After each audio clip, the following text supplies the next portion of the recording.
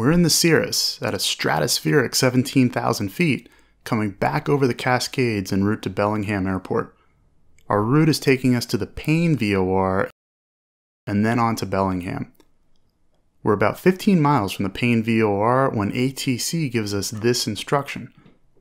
Descend via the Matty 4 arrival, Bellingham's landing north. The instruction to descend via means we'll want to comply with all the speed and altitude restrictions on the procedure. And there's quite a few. We can program these restrictions into the G1000, this version being the G1000 NXI, and then actually have the autopilot fly them using the vertical navigation function. Vertical navigation will plot a descent rate in feet per minute so that we arrive at an altitude at a specified point, and we can use it for arrivals, approaches, or even VFR for descent planning to our destination pattern altitude. We'll work off the MFD on the right here. First, let's load the arrival. We'll hit proc and using the FMS knob move down to select arrival and hit enter.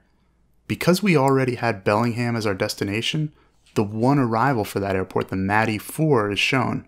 We can select the runway that applies. ATC told us Bellingham is landing north, so we'll choose runway 34 and hit enter.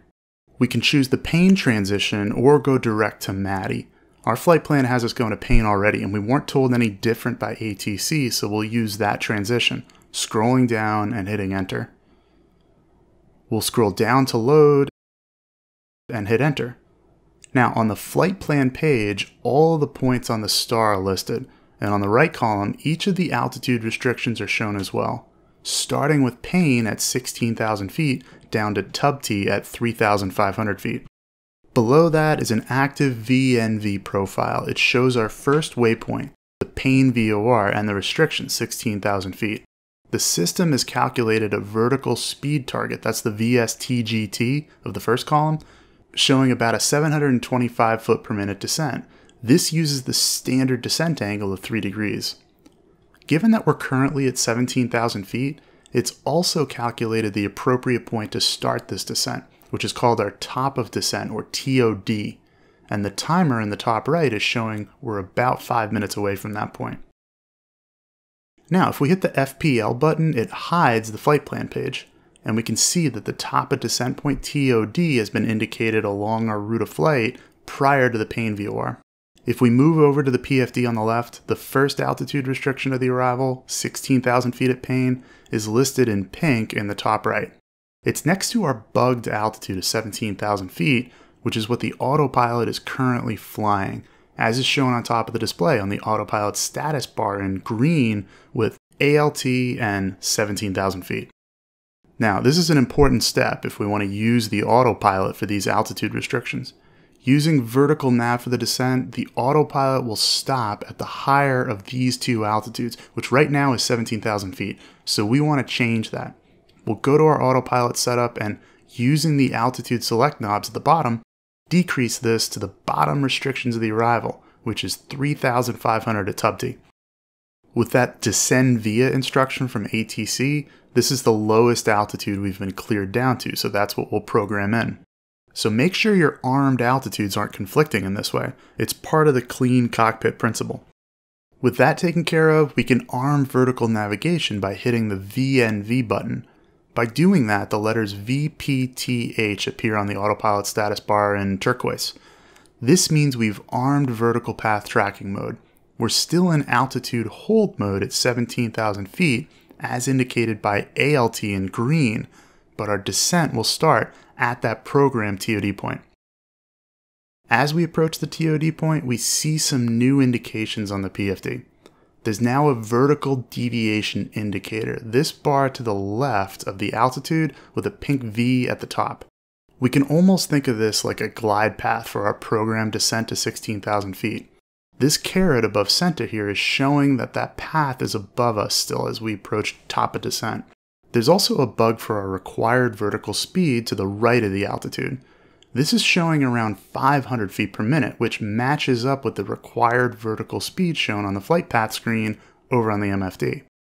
If we started our descent now, We'd need this roughly 500 feet per minute rate to hit 16,000 by Payne, but we're not starting it quite yet. We're doing it at that programmed top of descent point to give us a standard 3-degree angle, which is why our target is still that around 730 feet per minute figure.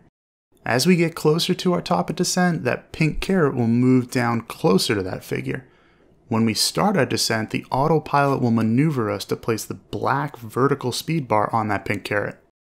Have a look at the autopilot status bar on top of the PFD as we approach top of descent. It's activated vertical path tracking mode as shown by the blinking VPTH. The autopilot will pitch us down to our required vertical speed on that pink caret to the right of the altitude, which is now around 750 feet per minute. We can now reduce our power for the descent by pulling back the throttle. Also notice that now the vertical deviation indicator to the left of the altitude shows the bug right in the center. It should stay there throughout the descent. When we get to Payne, we'll just be approaching our 16,000 foot restriction. The autopilot will turn us on track to the next fix on the arrival, Everett, and adjust the descent rate to target arriving at Everett just at 14,000 feet, the next restriction.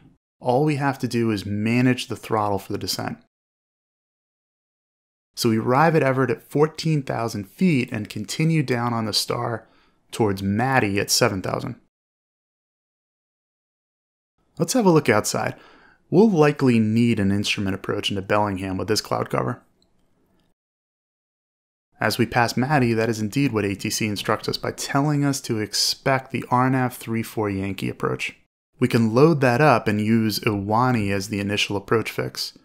Notice on the flight plan there's a bottom of descent point, BOD plan for us, just prior to reaching Belt at 4,000. Our final altitude on the arrival is 3,500 at Tubti, but we can level off momentarily at 4 before dropping down again, so we'll plan to increase the cruise power at that BOD point.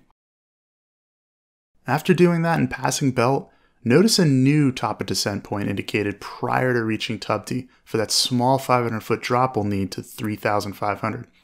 The autopilot status has also changed. We're in altitude hold mode again with ALT in green, and the vertical path tracking mode is armed as indicated by VPTH in turquoise. It'll activate when we hit the top of descent. At this point though, let's say we're told to proceed direct Tubti and are cleared for the RNAV approach. This means we can cross Tubti at 3,000, not 3,500. So we'll activate the approach by scrolling down using the FMS knob to Tubti. Make sure it's the Tubti on the approach, not on the arrival, and hit direct, enter, enter. Watch what happens to the TOD. It moves up closer to our position because we need to drop not just to 3,500, but now down to 3,000. And our target rate of descent is now over 1,300 feet per minute. Once again, we'll go into vertical path mode on the autopilot and start the descent. We'll want to set our altitude bug now to 2,200 feet, which is where we'll be at when we cross the final approach fix, Ahado. We'll also want to arm the approach by hitting the APR button. When we cross the final approach fix then, the autopilot will pick up the glide path,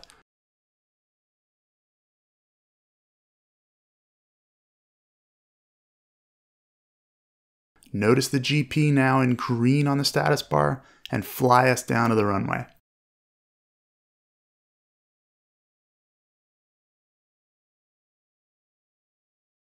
Now here's your moment of zen as we break out of the clouds at minimums and spot runway 34 at Bellingham. A smooth descent from close to this aircraft service ceiling down to the runway, managed beautifully using vertical navigation on the G1000. One more thing, here's a simple use of the vertical nav function. We'll need to use the Garmin PC sim for this one. If we're on a VFR flight approaching an airport in Kansas, Kilo 81 from the north at 6,500 feet, we can program a descent to reach pattern altitude and have the system calculate a top of descent for us. We'll hit the D button for direct, and it pulls up our destination, Kilo 81, but we could just as easily use any airport. We'll use the FMS knob to scroll down to the altitude field. We can set the pattern altitude, which since the field elevation is 943 feet, we'll say is 1900 feet. When we hit enter, we see that we get the option to set this in MSL as we'll do, or we could set AGL and just use 1000 feet. We'll move over to the offset. It's a good idea to reach pattern altitude prior to arriving at the field, so we'll make the offset -3 miles, and we'll hit enter.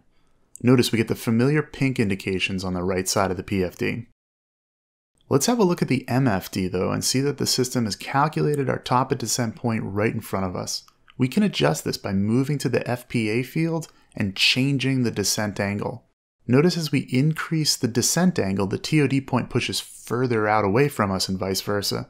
We'll settle on a 3.5 degree angle, which gives us about a 680 foot per minute descent, and puts our top of descent about 1.5 minutes out. Back on the PFD, we'll set up the autopilot the same way we did back in Washington. We'll first change our bugged altitude to the pattern altitude we want to descend to, 1900 feet. Remember, the autopilot won't go below the higher of the bugged altitude or the VNV altitude. We'll then hit the VNV button. Notice vertical path tracking mode, VPTH, is now armed since it's in turquoise. And now all we have to do is wait until we get to TOD. When that happens, VPTH goes active in green, the autopilot pitches us down, and we can reduce power for the descent. Notice as we establish in the descent that the vertical speed on the black arrow matches right up with the pink caret indicating the required vertical speed. And we can hold that all the way down through the descent to pattern altitude. As we approach 1900 feet, the autopilot goes into altitude capture mode and we level off at pattern altitude 3 miles out from the field as advertised, giving us room to maneuver for a downwind entry to the pattern. Did you like this video? You're going to love Flight Insight IFR Ground School. Hours and hours of videos just like this, as well as hundreds of practice test questions based on the real thing with instructor feedback. Head on over to flight-insight.com/IFR right now.